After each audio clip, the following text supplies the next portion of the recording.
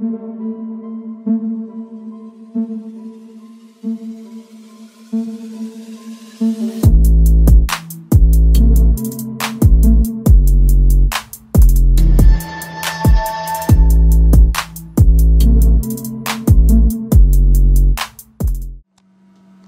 this is the first look at the new type of incubator I'm going to try this time. This is the Nuture 360, and it's just slightly different than my other Hova-bators over there that I've been using. If you've watched any of my videos, you know that I was struggling with the chicks when they get to pipping. They pretty much shrink wrapped and died, and I was losing quite a few of them that way, so I'm not exactly sure. I mean, I know why that happens, but I didn't think I was causing that problem. So I'm just going to try out a different incubator and see how it goes. I got eggs through eBay again, and I have my own eggs, and we're going to do eggs in the new Nuture and in the Hova-bator over there, and we're going to see how the results are. Okay, so let's take a quick look at this incubator. So one thing I do like about it is it's all plastic. It's no styrofoam.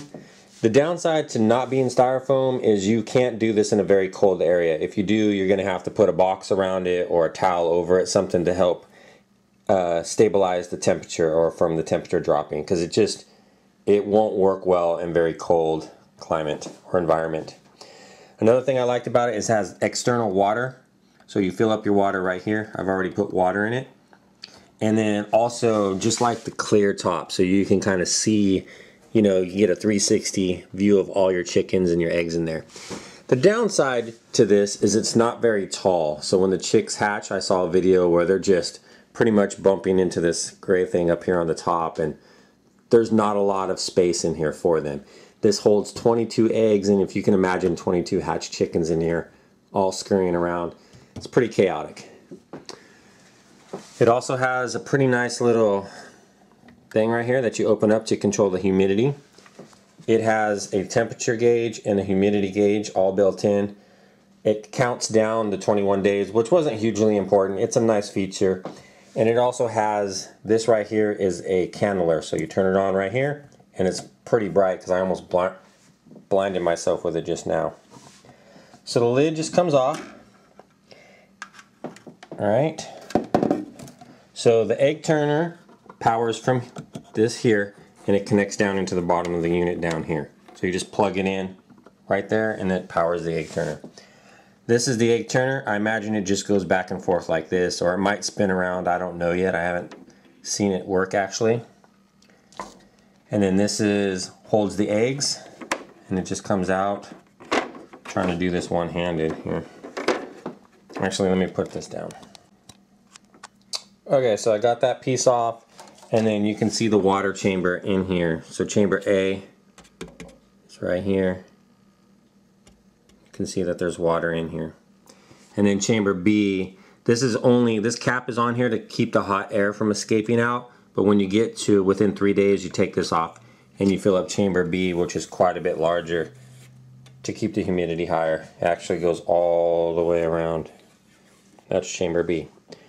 So it comes like that. You put your top on, or your base in here, I'm sorry. Oh man, getting it all messed up again. It's not difficult, I'm just trying to do it with one hand. That's all there is to it.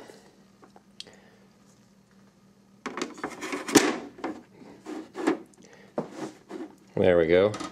So that's in there. And that's in there. And then there's a little tab. I don't know if you can see it. Right there. There's two, one on each side. Right there on the inside. Or I'm sorry, here they are, the little T-tabs right here. Right there. One there and one right here. And there's corresponding little, shoot, you can't see it because it's clear plastic. Anyways, they're on the plastic, and they line up and they go in there. And it gives you a nice snug fit on your lid. So there we go. Comes with this power cable. It's pretty long. and then you just plug it in. There we go, it's fired up. You can see the temperature and humidity. And then if you turn this on, it gives that bright egg candler. Alright, so we'll get a little bit more into it, but I just got it preheating the water and the temperature inside because I'm getting ready to put the eggs in there. And we'll go from there. Alright, so you guys missed out on me placing the eggs in there. Nothing real exciting happened. But I got all 22 eggs in there. And another thing that I forgot to mention that I like about this incubator is they lay flat. Instead of, you know, the fat end up in an egg turner, they're laying flat. And it's kind of like a more natural how they would be in the nest. I don't know if that's going to affect the outcome or not. But I'm just excited for this incubator. I hope it does a lot better than my Hova-bators, but in the end it's all about temperature and humidity, so we'll see how it works out. And currently we're 92.5 and heating up and 59% humidity. Also, since I had more than 22 eggs, I went ahead and threw some eggs in my Hova-bator over here, and it's also coming up to temp. There's only 5 eggs in here, but I did watch a video about somebody doing them dry, so not putting any water in. So these are going to be a dry run. So just the incubator at temperature with 5 leftover eggs, and we're going to see how that works out.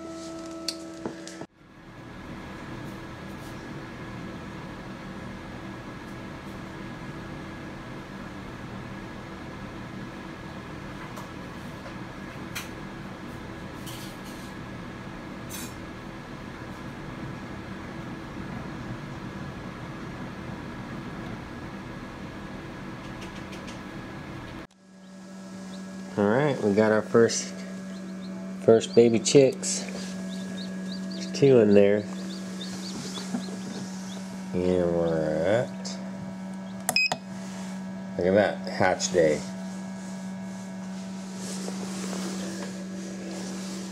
And then I got one pippin right there. And one right there. It's looking good. So I wanted to show you guys this. I thought by leaving in the rotation rack it would hold the eggs in place, because when they start to hatch they start to kick and roll around and they're pretty much pushing the eggs all around the incubator, so I left it in there. But what I'm noticing now is that the chicken is actually pressed up between the egg and the wall, and it's having a hard time just getting out. So I'm not sure if leaving that divider, you know, the white divider right here to hold the eggs in place was necessarily a good idea. But we'll find out. Alright, so the chicken's hatched. You can see them in there. We got 7 so far, and they're looking ready to get out. But there's 22 eggs total, so you can see this is my only pet peeve with this Nuture 360. It's a cool little incubator. It's easy to use, but I just think that there's not enough space if you're gonna fill this up with 22 eggs. I mean, they're just walking all over the other chicks. But definitely like it. So far 7. Now I did a little non-scientific experiment. I have 3 incubators going.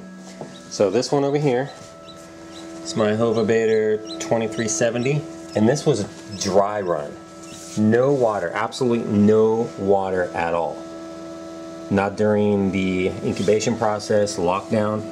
And if you can see in there, you can see with that reflection, I don't know. But we had 1 hatch. I put only 5 eggs in, and 1 is hatched so far. And then I have another Hova-bator 2370 over here. I did this one normal. This has quite a few more eggs in here, and I think it was a day or 2 behind the rest of them. And this one had 50% humidity in here for the whole incubation process, and it's up to 70 plus for the lockdown period. And nobody's hatched out of here yet. So we'll see how it turns out. But yeah, this is a cool little incubator. I've never had to open this or take this top off because you can feel the water from the side right here. And it keeps track of everything. And I left a turner in there. I think I said it before, which it stops rotating, so I don't think I'm trying to get my finger. That's so funny. And then, of course, the temperature and the humidity. So good little incubator. Alright, hey everyone. So today I officially ended the not so scientific incubator trial experiment. These guys here unfortunately are not going to hatch. So 2, 4, 6, 8, 9. This one was my egg. This one was my egg. The red marks were my eggs.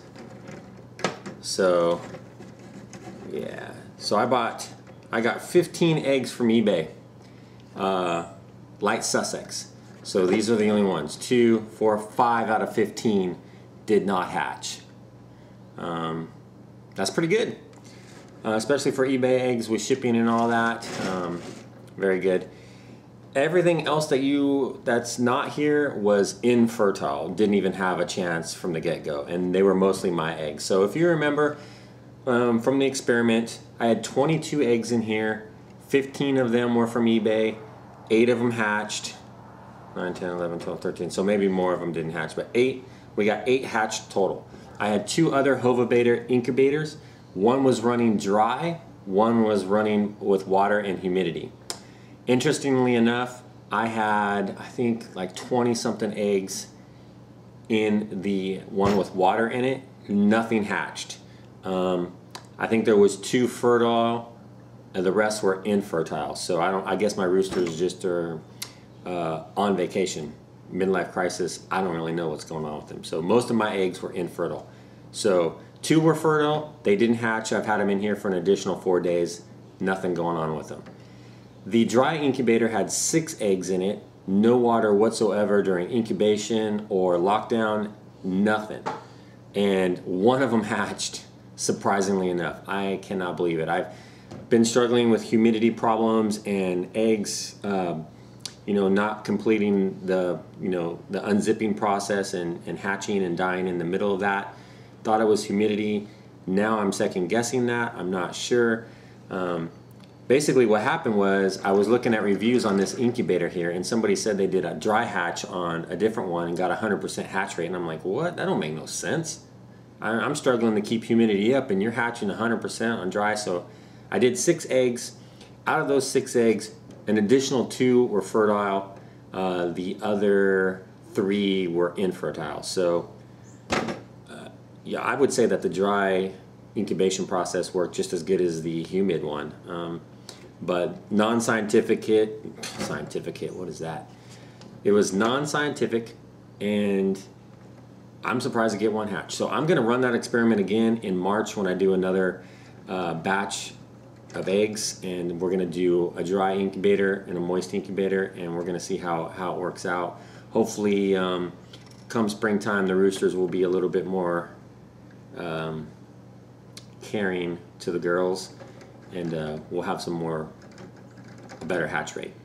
But anyways, yeah, hope you enjoyed it. And this Nuture 360 incubator, I really like it. I like it a lot. I don't have hardly anything to do except add water. It's got all the bells and whistles on it that you need. Again, I just wish it was a little bit bigger, had more room for the chicks, but I like this a lot better than the Hova-bator. But they both hatch eggs. They both do a great job. And yeah, so stay tuned. In March, I'm going to do another one, wet, dry, Nuture 360 and Hova-bators, and we're going to see how it goes. Hopefully we'll have a lot better results. All the eggs will be from the same place, so there won't be no difference. There won't be eBay eggs. They'll all be the same, and we'll just see which incubators and which process outperform the others.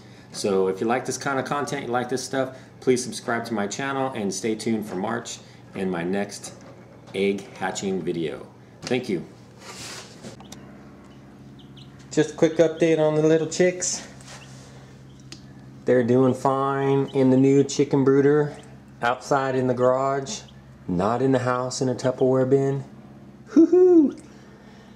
So a couple days old now. They're looking good. They've gone through a whole container of food just about already, and almost all of their water, so I'm gonna have to replace that. Alright, just want to give you a quick update. Thanks.